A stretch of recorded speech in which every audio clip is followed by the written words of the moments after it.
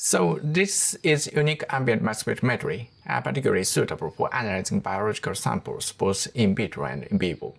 As this does not require laborious special pretreatment of samples, such as desorting, fractionation, and concentration, it can analyze a sample with minimum loss of biological components, especially those that exist at very small amount.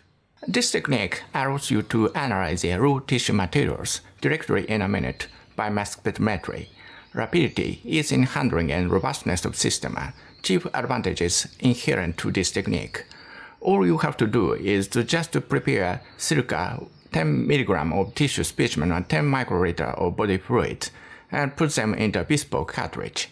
It is set to the PCM machine and you will get the result in a few minutes. By choosing the appropriate mass spectrometer, you can annotate the molecular identity.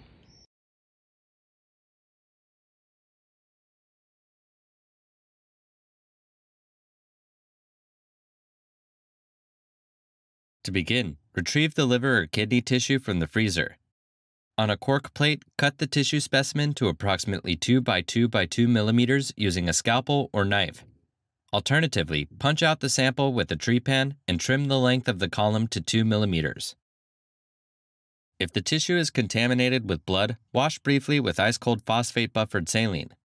Place approximately 10 milligrams of the cut or punched out sample into a plastic microtube and add 100 microliters of 50% ethanol.